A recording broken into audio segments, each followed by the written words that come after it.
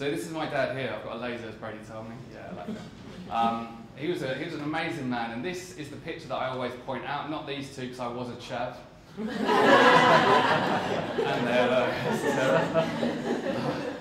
And so my dad was 40 here, and he died when he was 45. So it's 5 years later. And again, you kind of see that smile. As we always say, you know, depression has no face. Well, I strongly believe my dad was extremely depressed at that time, but we just didn't see it because, you know, he was very good at wearing that smile. He was someone that I always said had everything on paper. And the fact that my dad was a full-time engineer, he had a part-time physiotherapy business that he ran from home. When I was about 10 or 11, he went to adult college and he studied psychology, and he got a psychology degree. He read self-help books, he meditated, he ran, he was healthy, everything seemed to be perfect, everything seemed to be okay. And when I was 18, I came home one day and my dad was broken. My dad was a broken man in the fact that all of his behaviours had changed. His eyes were glazed over, they were very distant.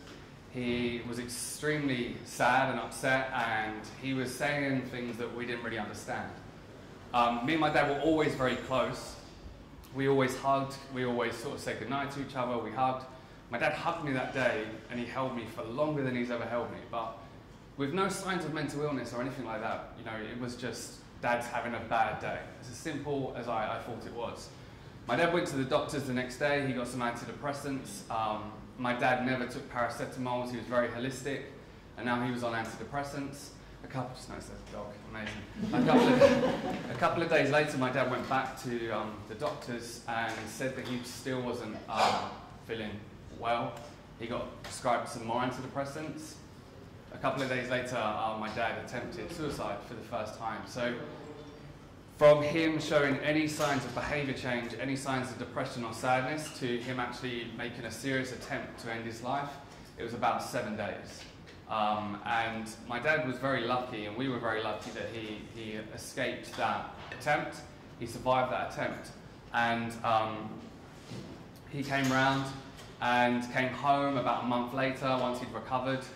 And for me, when he came home, the nightmare was over. We'd escaped this nightmare. We personally as well, and even my dad, blamed it on the medication. So with antidepressants, one of the side effects within the first 2 weeks is suicidal thoughts. And my dad, going from someone who never took any medication to now taking antidepressants, we believed maybe that was the case. Now my dad came home, the nightmare was over, everything seemed to be going back to normal, but then my dad got a lot worse, and my dad ended up being sectioned into a mental health unit. Now he sectioned himself because he felt like he was a threat to himself and also a threat to other people around him. Now this mental health unit is probably where we were living at the time, I'd say a 10-minute drive, but it's behind the hospital that a lot of people go to. Now I didn't even know this mental health unit existed. It was simply hidden away from all of us. I will never forget as well, and we'll talk about stigma soon, my dad said it's a loony bin. It's where the loonies go, it's where the nutters go, and this was simply what my dad was conditioned to believe. The sort of 10 years on, there my dad was, sitting in this mental health unit. And as a family, we'd go and visit him every single day, and that was our first real exposure to mental illness. You know, my dad was there, suffering with depression and suicidal thoughts, sitting there, doing crosswords, you know, keeping himself to himself, but really confided in this ward. He wasn't allowed out of this ward because he was a threat to himself. But at the same time, he was spending time with people that had schizophrenia, bipolar, psychosis, and various different types of mental illness. And every time we went to visit him, it's a scary, scary place to go, and it wasn't a very nice place for him to be in. But my dad stayed in there for a couple of months, and he came out, and again, he slowly came out. So he was now released out of the ward, then he could go out of the hospital, then he was allowed out on weekends, and now all of a sudden he's allowed home. Now when my dad came home, this was a couple of months after, I again thought the nightmare was over. My dad seemed to be okay. He seemed to be the best that he'd been for that period of time. And there's always one memory that sticks in my mind. I was playing football, and my dad, he used to referee, he used to come and watch me every game, he used to be involved with some of the teams that I played for. And just playing football and having my dad on the sideline through all of that was amazing, because it was almost the weight's been lifted off your shoulders, dad's back, dad's going to get better. And what I didn't know at that time is my dad, again, was wearing that mask. My dad was going to watch me play football, coming out for meals with us, you know, trying to see his friends. Everyone thought that everything was okay, but his mind was telling him something completely different once again. And it was a Saturday. My dad was the worst I'd ever seen him. I did all that I could, and we did all we could to get him back into the mental health unit. He was then released on the Monday from the mental health unit. I'd just started a job. I went to see him. He was at my nan and granddad's at the time. He was sitting there, I was here, and it was the worst I've ever seen him. My dad was saying, "I'll never be the same dad again, hopefully you can accept that." Just curled up on a sofa in a really kind of, place that I've never seen him before. I remember looking at my watch, and the time was about 10, half 10 at night. I was exhausted. It had been a 6 months of in, out, what do we do? How do we get him to the hospital? That's not worked, this hasn't worked. And I remember looking at my watch and saying, we've just tried all that we could to get him into the mental health unit, and now he's out again. I don't know what to do anymore. And simply, I said to myself, you've got work tomorrow, go home, get some sleep, go to work, go see Dad tomorrow, and everything will be okay. The next day I rang my granddad, because he was at my granddad's. How's Dad? Yeah, he's okay, he's just in his bedroom. Fine. A couple of hours later, rang him, how's Dad? Oh, Dad's gone for a walk. And I had this sinking feeling that something's going to happen. And my dad took his own life that day. So my dad died on the 4th of March 2009, and the guilt that I carried and the guilt that you carry when you lose someone to suicide just eats away at you. And that day that I saw him the day before was the last time I ever saw him. And as you can imagine, any form of grief's hard, but that guilt that I then carried for a long period of time after that. But that was my dad's story. My story was simply this. When I was told that it was my dad and my dad had died, my dad had ended his life, I cried. I punched my nan and granddad's kitchen counter a couple of times. And then I stopped crying. I put this guard up, and I'm done. The emotions have been suppressed. I'm going to a nightclub 6 days later. I'm drinking every weekend and going out. I'm showing everyone that I'm that man. I'm dealing with my dad's suicide. But actually, what I was finding myself doing was driving to work, crying my eyes out, listening to songs that me and my dad used to listen to, walking into work. How is everyone? Yeah, great weekend. Yeah, it was great. We went to this place. We went to this place. Wearing that mask, getting back in my car, crying on the way home, getting home, putting that mask on, wanting to be brave for my mum because she's dealing with it as well. Then burying my head in the pillows, crying myself to sleep so my mum didn't hear me. And essentially that's what happened for a long period of time. And this is the thing with mental health, is we feel that we have to wear this mask, we have to be very silent about it. And what I found, 2 years later, is I was doing exactly what my dad was doing for a long, long period of time. My dad obviously had a lot of emotional pain. He was obviously struggling with his mental health, but he didn't feel like he could talk to anyone. He didn't feel like he could admit to how he was feeling. So all my dad did is he suffered in silence. And then there I am doing exactly the same thing again. And what helped me was about 2 years later, I tried a counsellor, I tried a psychiatrist, and then Amy, who's now my wife, she was my girlfriend at the time, she said, you should go and see this lady called Anne. And essentially I had a back problem, and the reason why Amy told me to go and see Anne, because Anne was a holistic therapist, so she offers massage. And I booked up because Amy described her as she's weird, she's a witch, she knows more about you than you know about yourself. And at 21 I was drawn to this witch for some reason. Also she offered a massage, and it was a donation as well. And it wasn't one of those funny massages that you're all but all Anne was, I remember she walked in, she's about this high, she was about late 60s at the time. No real qualifications, but all Anne was a very compassionate, understanding woman who's been through a lot. And I went in there the first session, I went there for my back, she gave me a massage, she referred me to a chiropractor, I left. The week later I went back, and she said, why are you here? And I said, I'm here for my back. And she asked me again, and she says, no, why are you really here? And those words cut through me for some reason, and she managed to break me. And I said something along the lines of, my dad took his own life, I don't know how to deal with it, and I cried and cried and cried and cried and cried. And essentially those emotions that I'd bottled up for 2 years had all come flooding out.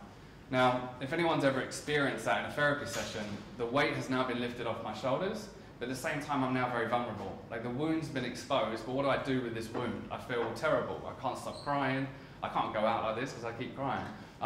Do I put a plaster over it, or do I try and recover from this?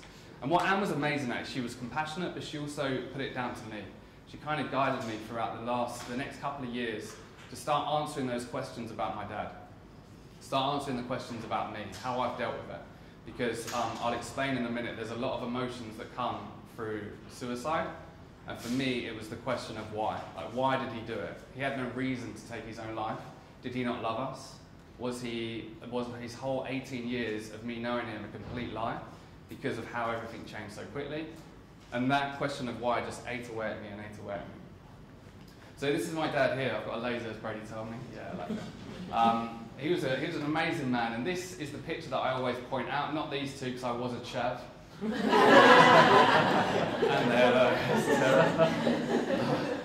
And so my dad was 40 here, and he died when he was 45, so it's 5 years later. And again, you just kind of see that smile.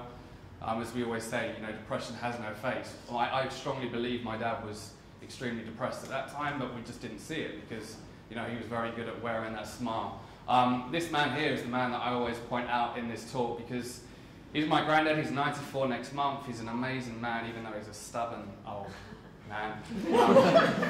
And essentially, his whole conditioning around mental health, you know, he would never be sat where you are sat today with someone talking about mental health. His whole conditioning around mental health is completely different to what we are being conditioned to believe now. So he went through war, and you know, his whole thing was we didn't have counsellors back then, so why do you need counsellors now? My dad was an only child, and you know, my granddad lost my dad in March, and then we lost my nan in April. So essentially, he lost his only son, his only child, and wife within the space of, I believe it was 29 days. Both funerals, I remember just seeing him, and just I was upset, and then just looking at him. No tears, no emotion at all. There was one time after my nan's funeral, he put a rose on her coffin and he walked off, and I thought, that's it, he's going to break. He turns around, he slaps his leg and goes, come on, let's go to the pub. And then that is my granddad's defense mechanism. That's how he's dealt with his emotions for 94 years. Now he's a little bit older and he's not as well and he has carers, he's getting more emotional. But even my dad's suicide, he never believed it. He just didn't want to admit it. My dad's suicide wasn't a recorded suicide, it was an open verdict because my granddad told them that he didn't take his own life. He just didn't want to believe it. Even now he does believe it, he still ignores it. It's really suppressing it and not getting on with it. My dad on the other case was brought up by my granddad, that stiff upper lip, man up, get on with it. But he was also brought up by my nan who was very sensitive. So the way my dad brought me and my brother up was, you know, he said you can be emotional, you can be sensitive, but you know, if I had a bad game of football, he'd tell me about it. And he'd always compare it to the way my granddad treated him, if that makes sense. So I think my dad struggled with that. How do I deal with my emotions? And then I have that as well. How do I deal with my emotions? Do I talk about it? Does that make me weak if I talk about how I feel? And we need to really start to tackle this. And essentially, when I was going through this, and this is the thing with mental health, you feel very alone. But I found out that, you know, these statistics are shocking. Suicide is the biggest killer of men under 50. Biggest killer of young people. Suicide as well, I'm not singling out women. Suicide amongst 13 to 17-year-old girls is increasing a lot at the moment as well. So we really need to start tackling this as a whole. But no men should lie at this question. How many of you are under 50? Put your hands up. There's no lies by the looks of it. The biggest threat to your own life right now is yourself. The biggest threat to your own life is your mind, and it's depression and it's suicide. How many of you have got kids? Yeah, the biggest threat to our children is themselves. It's their mind, it's mental health, it's depression.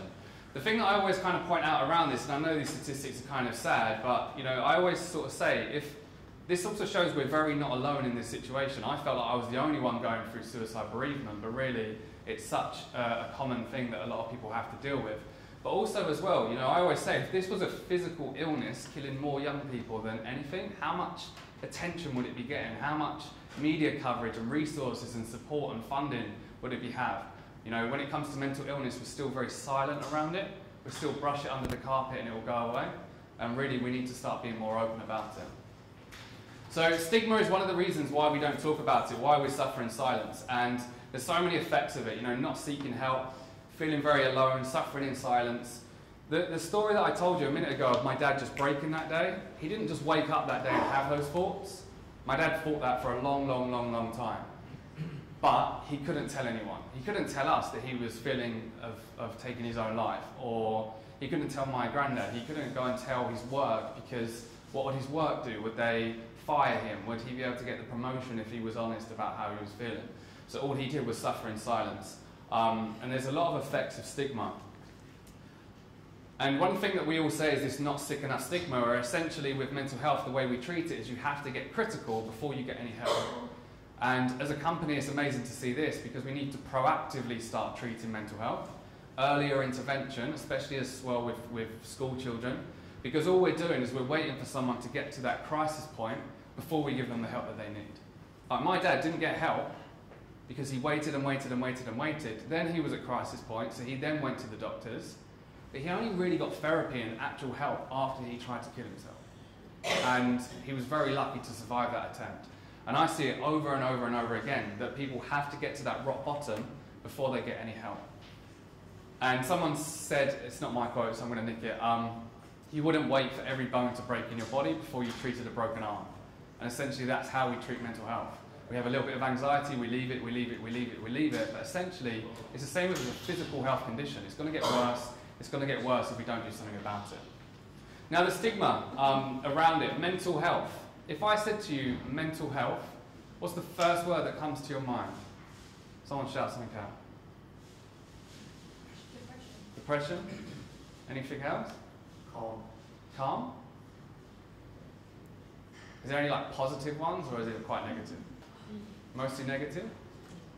So again, mental health. As soon as you hear the word mental health, so Mental Health Awareness Week, oh, that's a week about sadness. Now I have just stood here and poured my whole heart out to you, so it isn't, you know, the most upbeat topic.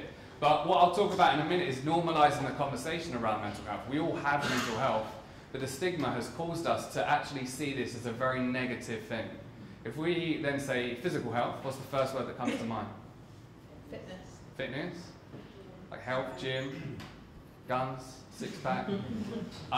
More positive kind of descriptions of physical health. So for me, normalising the conversation around mental health is switching it from that very negative, depression, sad, you know, to something a little bit more that we all have it, and we should all start to be able to talk about it. If we drop the health, and we just say mental, what's the first word that comes to your mind? Crazy. Crazy. Yeah. So again, crazy, you know, I've heard nutter, I've heard lots of, again, negative associations with the word mental. Some people say their children say that it's good, mental is good. Oh, that's mental, it's a good thing. But mostly our conditioning is mental, oh, he's mental, is that he's crazy, he's got something extremely wrong with him, and he's very different to all of us. So we need to start to break down this stigma and normalise the conversation. There's a great statistic, as you said, 1 in 4 people suffer with mental health, but I really want to move away from that and actually say it's 1 in 1, because we all have mental health. And when it is 1 in 4, if I'm that 1 in 4, I'm judging myself because you 3 don't, but I do. And at the same time, I'm looking for the 1 in 4, out of us 4, who's the one struggling with mental health. But in reality, we all have a mind, we all have mental health, we all have a story, we all have stuff that we have to deal with. And I'm here sharing mine, but I'm sure a lot of you have been through worse, or you've been through other things that you can relate to as well. But we're also so silent about it because we feel like we have to suffer alone. So I believe that it's 1 in 1. But I want to give you some practical tips as well. When it comes to your own mental health, prioritising yourself, a lot of the questions I get asked revolve around how can I help someone? How can I help my friend, my co-worker? What do I say? What don't I say? But I believe that when you focus on yourself, it's going to help you help others. So the quote of don't set yourself on fire to keep others warm is the fact that we have to put ourselves first before we try and help that person. So I was just saying that this is my 7th time of reliving this story since Monday, and I've got to do it again tonight. Tomorrow I'm done. I'm switching off. The weekend I'm switching off. Because if I don't look after me, I then can't go on Monday and do another talk. So I have to protect myself first before I can continue to share it.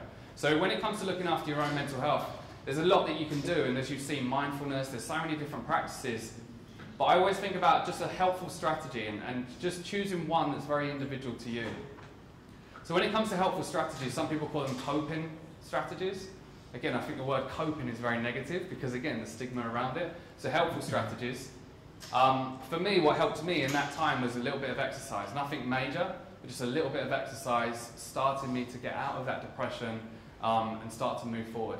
Talking again to Anne helped me, and that was a helpful strategy that I still do today. But what about you guys? Again, it's very individual. What helps you with your mental health? Someone shout something out. What's that? Food? I thought Brady said alcohol then. Anything else? Food?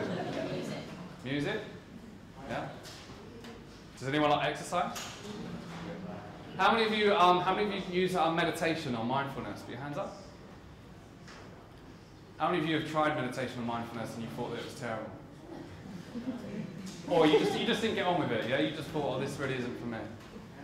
So again, this is the whole thing with helpful strategies, is there's so many out there, but everyone is different, everyone's individual. So what helped me might not help you, and what helps you might not help someone else. You have to, for me, I always say try as much as you can, see what works for you, and then just do more of that.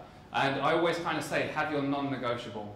So self-care is a very cool word at the moment, but your non-negotiable is something that you do every single day, or as often as you can.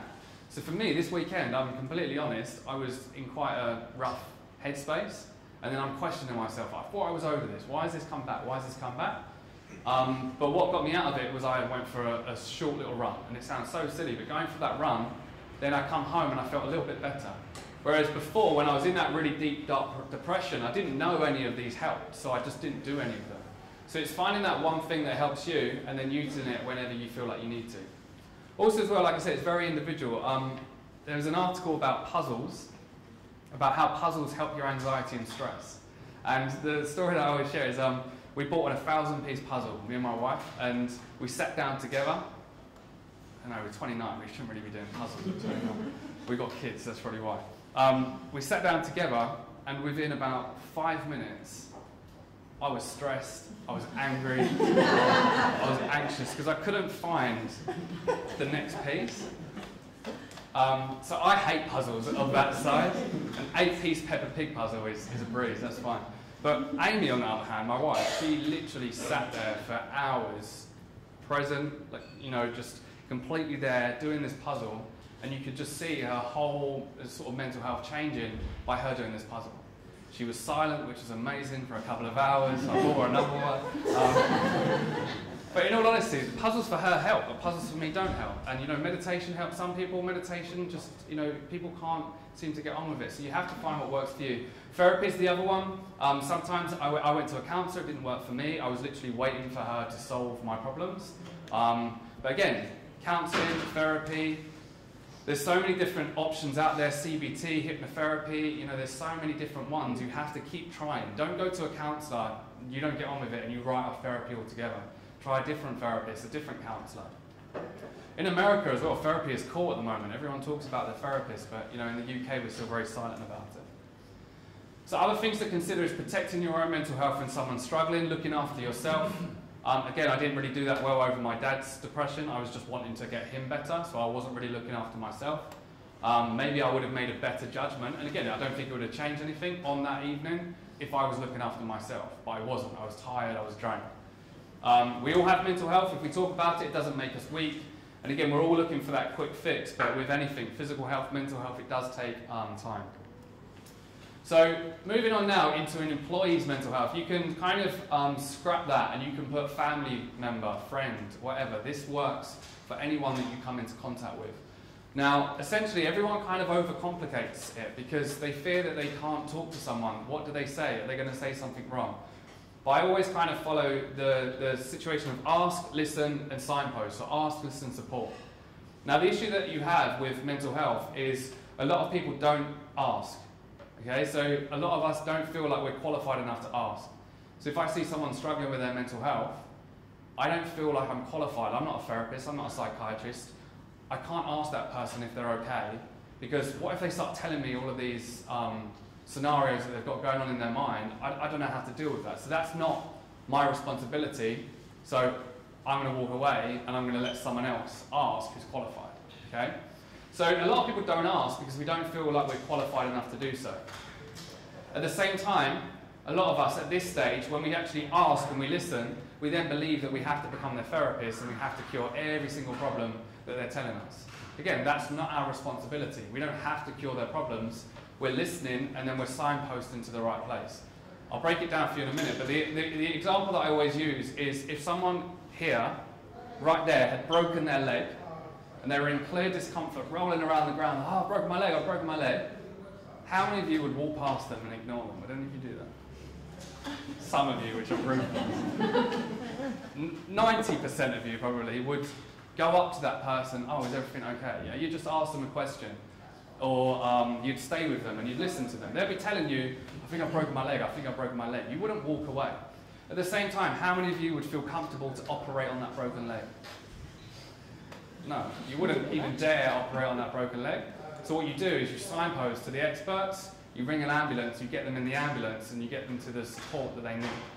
It's pretty much the same with mental health. Of course, it's very different, but we ask, we listen, we signpost. So when it comes to asking, it's all about noticing behaviour changes. So it can be very subtle. Maybe they're withdrawing themselves from social situations. Maybe it's coming into work late. Maybe it's, behaviour changes that you might spot. If you're spending time with them every single day at work, you might be able to notice these behaviour changes. If it's a family member, you might be able to as well. My dad's behaviour change at the beginning was drastic. It was literally from going to work every day, running, seeming like everything was okay, to sad and suicidal. It was so drastic that it was shocking and we still didn't know what to do. There was a more subtle behaviour change when my dad was in the mental health unit. My dad was in the mental health unit, he went from extremely suicidal and sad to, actually, I feel better, I need to be with my family are going to make me feel better. Now again, that's his mind's way of saying, get out of this mental health unit so you can take your own life. And essentially going from that sad to happy was still a behaviour change that's harder to spot, but it was still a behaviour change that they should have noticed. So it can be smaller behaviour changes, but that's the key. Always look for behaviour changes. If you notice a behaviour change as well, you can also confide with HR or someone like that. Get someone else involved. I've noticed so-and-so is coming into work late. Has anyone else noticed it? And confide in other members of the team. Don't overcomplicate it when you ask them. Ask them, are you okay? Is everything okay? How are you? There's this big thing that a lot of people say now about asking twice. Because if I said to you, how are you? What would you say? Fine, thanks. Yeah, I'm fine. Or the other one, I always say, how was your weekend? Yeah, it was good. It was all right. Yeah? You never ever really talk about the details of the weekend. Or if I say, how are you? You never then start sharing how you've been. So what Anne did is, why are you here? I'm here for my back. Defense, straight up, I'm here for my back. I don't want to talk about this. I don't feel safe. And then she said, no, why are you really here? And before that, she'd shared a little bit about her story as well, and I felt safe to open up to her. So her asking twice in that situation got me to tell her how I felt, and it was the release that I needed. So don't be afraid of asking twice. So it could be, are you okay? Yeah, I'm fine. Or it's just we've noticed you've been coming into work late over the last couple of weeks, and we just want to make sure that everything's all right. Okay? Now, they still might not open up, but you've asked twice. You've put it in different context, and now they might share how they're feeling. Compassion is so important when it comes to asking them. Show compassion around it and understanding if you can. And be okay with vulnerability. I'll touch on this at the end, but whenever I do a talk and I'm very vulnerable, people feel like they're safe to share back. And again, I think if you can be okay with vulnerability at the beginning, then other people may feel like they can share too. So sometimes in a company, if a manager shares their story about what they've been struggling with, the person below them can actually then feel safe to share their story too. So once we've asked them, it's then all about listening, 100% listening, zero judgments, avoid interrupting, don't keep coming in with solutions, and be aware of body language as well. Now, when I come to zero judgments, we all have different stress levels, and what I mean by that is, there was a guy in a finance firm, he was 55 and he was German, and he didn't believe in mental health. And he said, there was a situation about someone was stressed about moving home. And his answer was, why are you stressed about moving home? Moving home isn't stressful at all. So if someone's sharing to him as a manager about how they're really anxious and sad about moving home, his mind's going to be judging them straight away. Why are you stressed about that? There's no reason to be stressed about that. He's judging them, he's not going to want to listen, he's not going to want to support them because his mind's telling them to judge them. So you have to have zero judgments around this, and also avoid interrupting too. So looking back on it, and again, I don't blame myself now because I wasn't educated on any of this. I did this extremely wrong with my dad because what I was trying to do with my dad was fix him through solutions, not fix him through support. So what I mean by that is I was like, Dad, you got no reason to be depressed. Come on, let's go for a run. Or Dad, let's go out for a walk. Dad, let's go and watch the football. Dad, let's go for a drink. All of these kind of situations where I was going, you've got no reason to be depressed. Come on, let's get going. My dad didn't need to hear that. My dad probably needed to hear a bit of compassion. Even though I didn't understand it, maybe me telling him that I'm there for him whenever he needed me, or I was there to support him whenever he needed me to. It's very natural for us to want to fix them because we want them to get better, but really all we can do is support them through compassion, understanding, and show them love and support. Also at this time as well, by the time they've spoken to you, a lot of the work's been done. Honestly, a lot of the work's been done because this is something they've suppressed for so long, and now someone's asked them, and now they feel safe to share it. The emotions are coming out, the stuff that they've been bottling up is coming out. They already start to feel a lot better. So by this time, you've already done a lot of the work. And then essentially, this is where your responsibility ends. It's offering them support, telling them that you'll be there for them, but at the same time, remembering your role isn't the therapist. Saying, internal support, we've got HR, I know you've got mental health first aiders, I know you've got an EAP, I know you've got a lot of internal support as well that you can refer them to.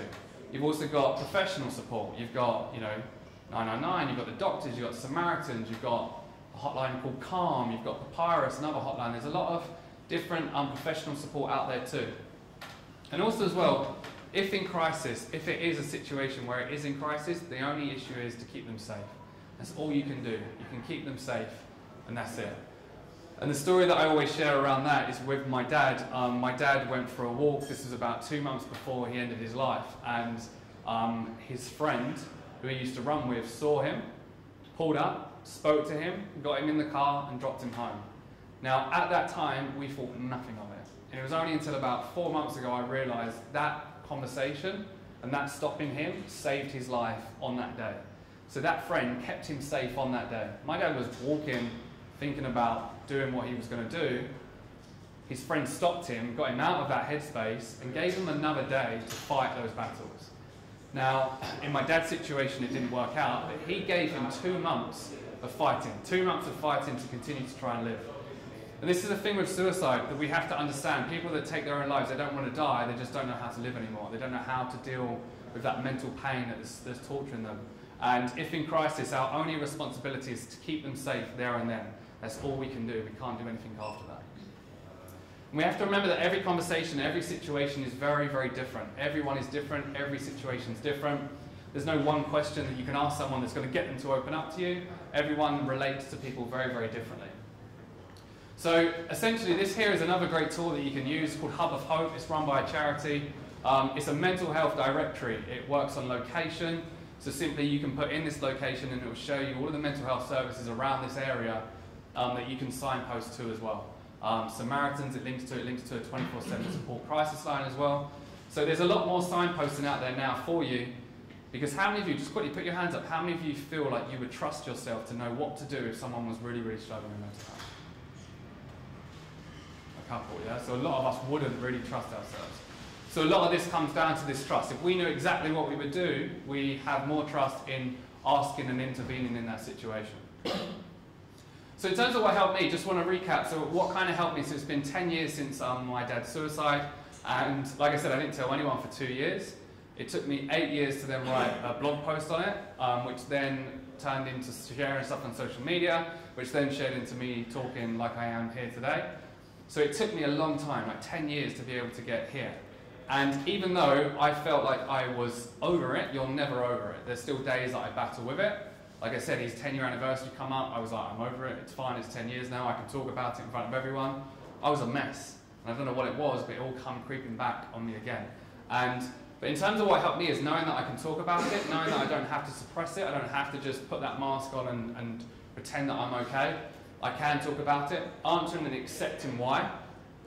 So that question of why ate me alive, I answered a lot of those questions in the fact that I knew that my dad had complete tunnel vision. He saw no meaning in his life, even though he had a lot of meaning in his life. The only thing he saw was, do I continue to live in this pain or do I end it? At the same time, one of my big things is my dad. Did my dad not love me? For a good 2 years, I felt my dad didn't love me. But I also now know my dad felt like he was a burden. He felt like he was a burden to all of us. He loved us. He always loved us. But in that situation, you feel like you're a burden. So I started to answer those questions, and being in that depressed place as well myself, I then started to understand it. But I also had to accept, I will never know why. I will never know why my dad took his life. I will never know the mindset he was in, the thoughts that were coming through his head, the exact reason why he took his own life.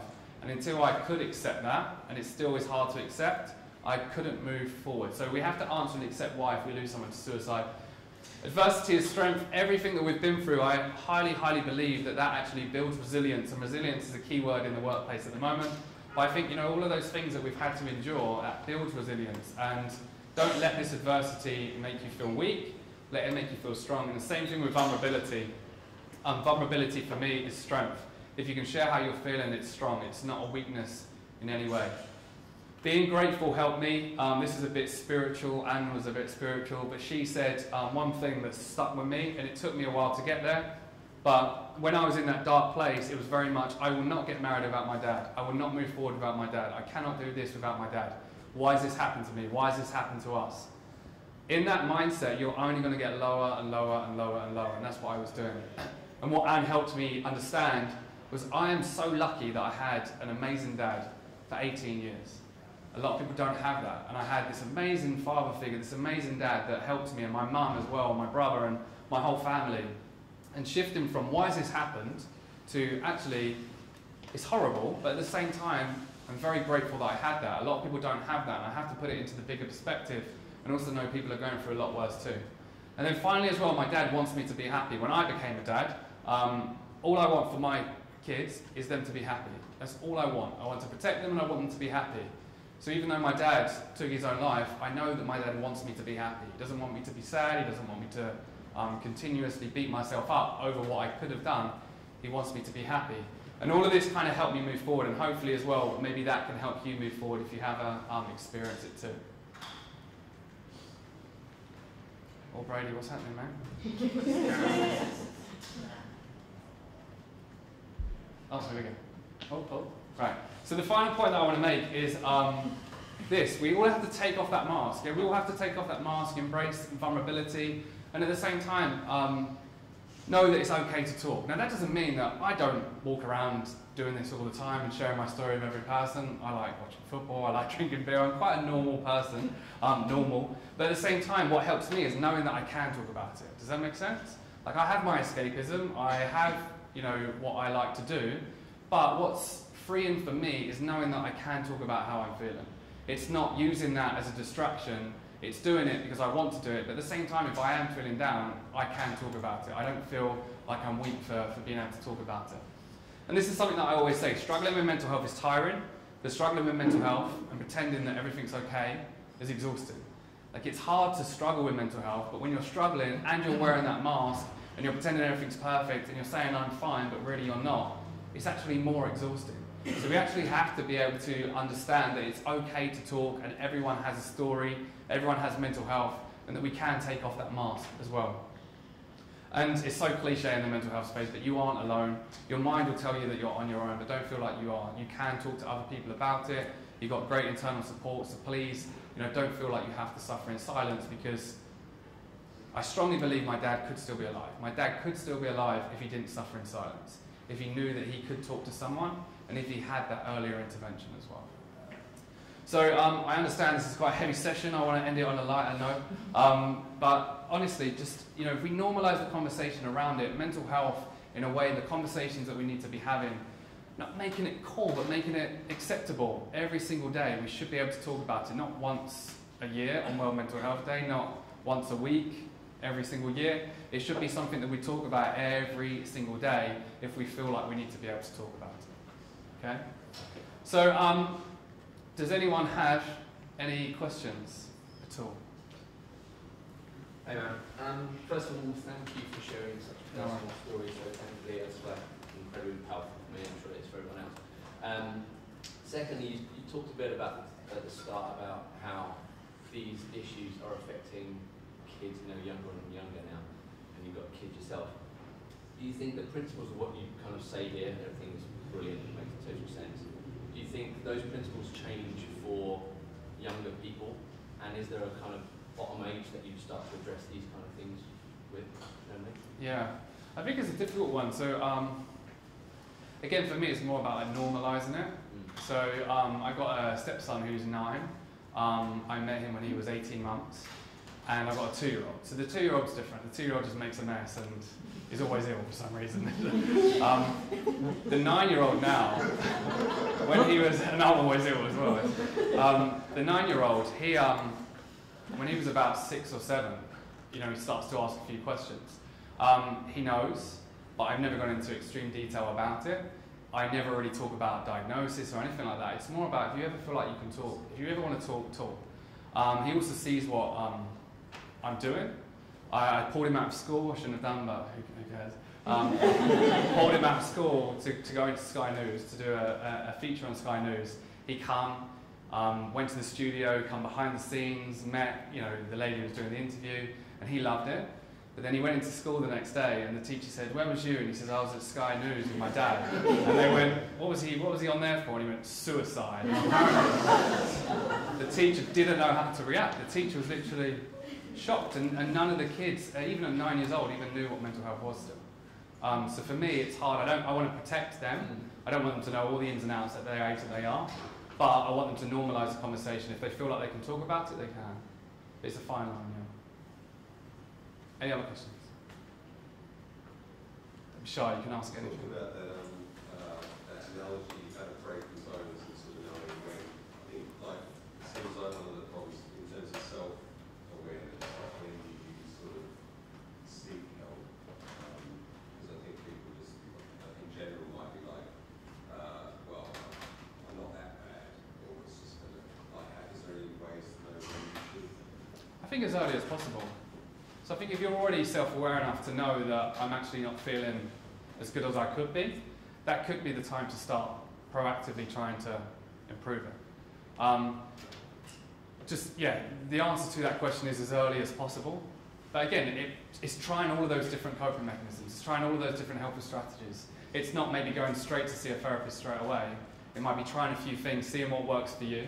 And you mentioned self-awareness. It's that self-awareness to know this works, this doesn't work, and doing more of that to proactively try and stop it from getting better. Does that answer your question? Yeah. Any others?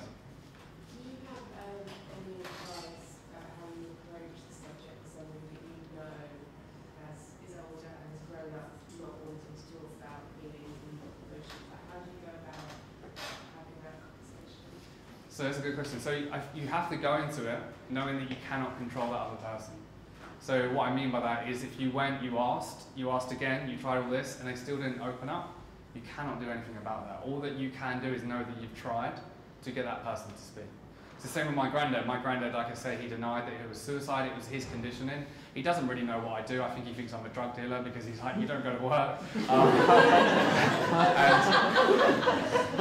So what do you mean you make money on the internet and things like that? And he literally, I don't know, but I think if my granddad knew what I'm doing here now, he might judge me for it. And that's purely his conditioning. And I know that I cannot control him and his viewpoints on it. So I think you've got to ask, you've got to try, but you've also got to know that it's not down to you if they don't share that. When you said, okay, there's someone on the ground and they've got a broken leg, what would you do? You say, I'm talking about it. If I asked someone, are you okay, and they started to spit abuse to me, what would you then do? Because obviously instantly you're like, oh, you're okay, you say that, but actually who would you call? What are you going to do in that situation? Yes, I think if they've shared to you, like I said, a lot of that work's then been done. You've actually done an amazing thing that they feel comfortable and safe to tell you how they're feeling. But how are you then meant to react? Just listen. 100% listening. Listen, let them talk, let them talk, let them talk. And then have that trust in the back of your mind that you know where to signpost them to. So if it was you and you were telling me everything, I would say, this can get better. Again, it's entirely up to you, but sometimes, again, showing that compassion of saying, I don't understand what you're going through, but I know that it can get better, giving them that reassurance. There's a key thing as well when it comes to, so there's a mental health first aid, and there's something called ASSIST, which is suicide first aid. They all focus on hope. Like if they're talking and they're talking and they're talking and they give you one little piece of hope, really latch onto that and keep reminding them of that hope that they've got. But then you also then have to trust and have something in place that you know. Bring HR in, bring a mental health first aider in, bring, go to Hub of Hope and see if there's any directory that you can use as well. Yeah? Hi, I think a lot of people find it hard to distinguish between like regular ups and downs of life and like low mood, and then when it is something a bit more serious. How would you say the best way to tell like if someone is like just having a day and feeling a bit flat compared with they need to seek help? I think it's more of a constant sort of behaviour. So again, if they're having a bad day, I would still approach the topic, but it doesn't mean that they're not going to be okay the next day. If it's more of a longer term thing, it's the same with Dad. I thought it was 6 months, Dad was up and down. We were just waiting for him to one day get better, even though he was in that really dark place. So I would say it's more consistency. If it was more consistently sort of down, then I would start to really try and help them as well. Any others? It's also really hard whenever we do questions because there's so many unanswered questions around mental health stuff. Like it's so under-researched, so underfunded, and we all have to try and figure it out for ourselves. Like none of us here were educated at school about resilience, stress, worries, anxiety, so we're all literally figuring it out ourselves. So hopefully, as we say, the next generation may have a bit of that conditioning from them. Any other questions? Any questions about Brady that you want to know?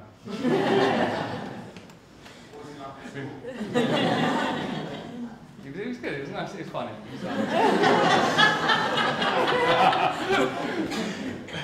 We had some good pies, didn't we? I was waiting for every hand to go up on that. No more questions? I'll hang around if you guys want to ask any questions individually, but I'm pretty active all across social media, so if you do want to reach out personally as well, please feel free to do so. But thank you so much for listening, and please enjoy the rest of your day, and remember that you can talk about how you're feeling. All right, guys?